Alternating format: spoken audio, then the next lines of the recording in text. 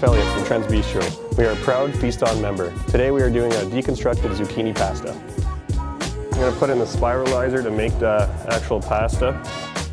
One of our chicken breasts here from Southern Fried Poultry. This is tandoori powder, a tablespoon I would say. About a teaspoon of garlic and ginger.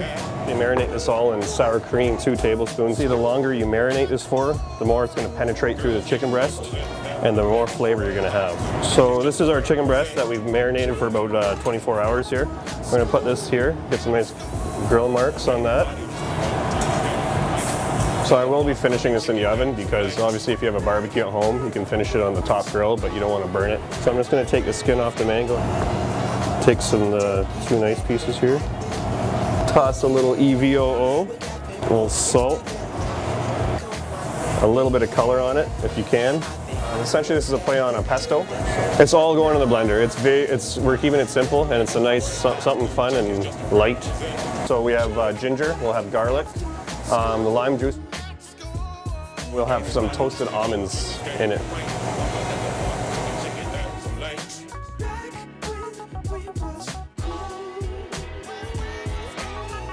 Toss our noodles in. You don't want to go too long, so you still want the nice zucchini flavor there.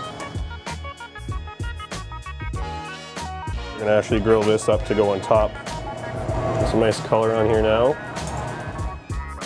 What we chose for the top of the pasta is curried carrot chips. We're going to take our chicken breast first.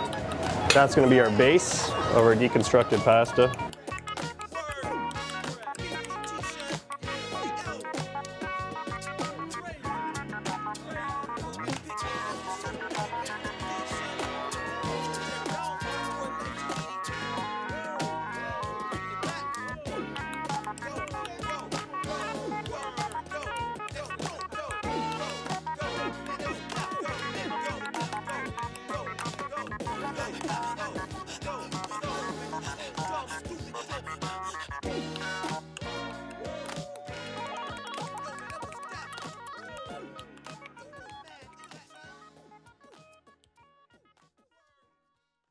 Thanks for listening to the PPT City. Goodbye.